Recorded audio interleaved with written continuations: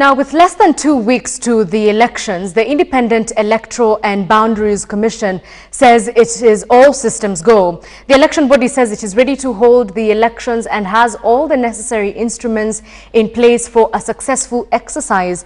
Now, yesterday, the election body confirmed that the second batch of ballot papers had arrived in the country. Now, in a press briefing this morning, IEBC said they have 240,000 polling clerks who will be stationed across the country.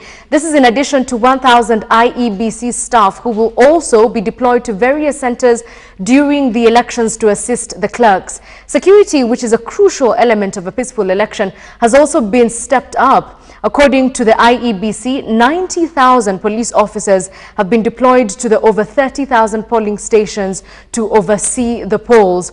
This is in addition to the election observers who have already started arriving in the country. And to further discuss this issue, I'm now joined in studio by Peter Okoth Alingo. He is the Executive Director of the Institute for Education in Democracy, and he'll also be part of something which we're calling the PVT. He'll be telling us what that is shortly. Thank you for joining us. My pleasure, thank you. All right, so the IEBC is saying, look, we're ready. Do you believe this? Yes, I believe them because I've seen this, I've been part of this, I've been part of the preparations that the IEBC has been making as part of the observation process that we've been doing long term. Yeah. And therefore we believe the IEBC when they say they are ready, and we want to encourage them to be, in fact, extremely very, very ready, because citizens are also ready and we observers are equally ready. Okay, how do you make them very, very, very ready, more ready? Yes, well, yes, we have to just urge them to move on, because this is a national exercise. It is a very important exercise, and we don't want to create room for anything. And therefore, readiness, it means readiness. It's like getting ready for war. You know, we must get ready for it and deploy what we need and get the tools out there, the machinery, the personnel, everything that we need to get this thing going properly. Okay, yes. We'll be talking about those deployments in just a few minutes, but I know you're part of something which we're calling the PVT, the Parallel Voting Tally. Tell us briefly, what is it about, how did it come about, and why does it need to be there? Yes, just want to say it's called the Parallel Vote Tabulation. Tabulation. Yes, right, tabulation, okay. PVT, that is exactly what it is.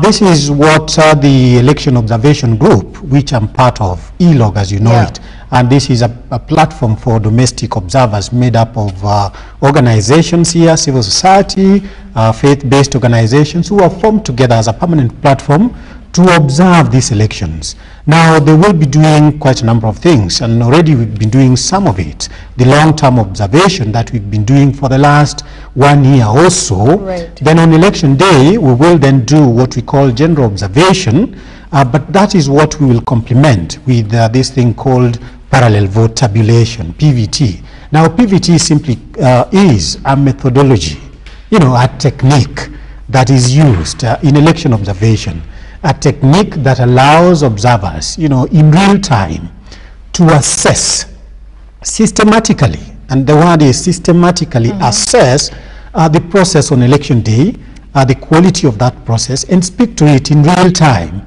but also be able to verify accurately the outcome and the results. How are you going to verify the results? Because this is where the controversy normally comes. This is how it will happen. Now, in what we do under parallel vote tabulation, this methodology or technique, it allows us to do a projection of the results, so that within a margin of error that we will work with, we can, for in definite terms, tell Kenyans that the election results will fall within this margin. Now, this is how it will work. We have, you know, professionally well-trained observers that we have thoroughly trained, and these ones will be deployed to polling stations. What we have done is to sample polling stations. We've done random sampling of polling stations. Out of the 33, we've randomly sampled some of them, ensuring that we remain representative of the entire country. Right. So we will post or deploy observers, these well-trained observers, to those sampled polling stations, and we will equip them with tools. That is to say, checklists that will enable them collect information, but also a mobile phone set that will enable them to text messages periodically to us. so that at the end of the day, during the day, they will text messages based on the checklist that they will have, so that this is used to, in real time, periodically assess how the process is going on. And we'll speak to Kenyans. At the end of the day, they will then collect the provisional results that will be announced there. So those results will be transmitted to a database that we have now in Nairobi, and we'll analyze that very carefully, and on the basis of that, do a projection that will enable us, within a margin of error, to tell Kenyans confidently that this is where the results will fall. Do you think Kenya is ready for that? Because some people might argue that, look, this is going to be premature. It might cause a lot of heated debate, especially if the IEBC has not announced their official results. No, this is something which is done in consultation with the IEBC, and it is legal. There is nothing illegal about it. It is. We're not questioning the legality. We're asking if Kenyans are ready for that. Look, I mean, Kenyans need something like this. This is what they need. It is what they lacked in 2007. 2007, as you know, Kenyans didn't have the confidence in the election results, and therefore went to the streets. And they also didn't have confidence in the courts. We are telling them that we are providing an alternative that can help them to verify the accuracy of those results. Right. In very accurate and precise terms, we will tell Kenyans that, look, don't worry. We've watched this process for you. We are professionals. We've done this work very well, and we can do it, and we've done it, and this is what the results look like. And we will consult with the IEBC on a frequent, constantly, so that we know when to release our data, our results, our findings, our projections. Okay.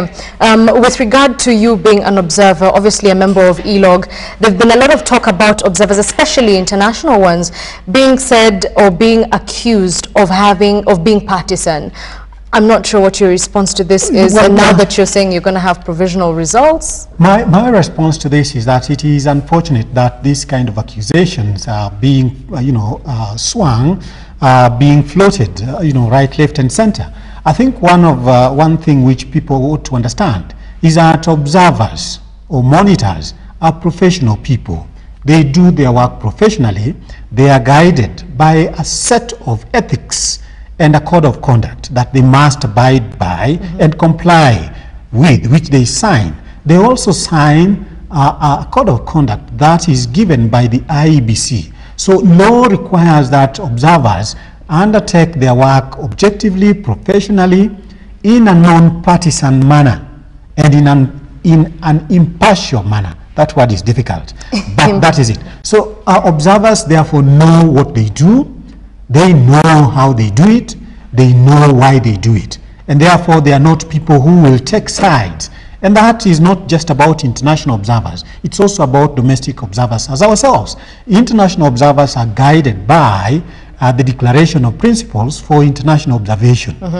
Domestic observers like ourselves are also guided by a Declaration of Global Principles for domestic non-partisan observers. So there is a set of principles, a set of guidelines, a set of code of conduct, a clear set of ethics that we as observers abide by and comply by, and we do our work with utmost objectivity and accuracy, and that is what we do. All right. Peter Okothalingo, the Executive Director of IED, or Institute for Education in Democracy, also a member of Elog, and now he tells us that they're going to have something which they're calling the PVT, the Parallel Vote Tabulation, which for the first time is going to give Kenyans what we're calling a projection of where the election is likely to fall, who is likely to emerge winner in this election. So I'm sure we'll be interrogating this issue a lot more in the coming days, and obviously in our subsequent bulletins, so do stay tuned and keep an eye out for that.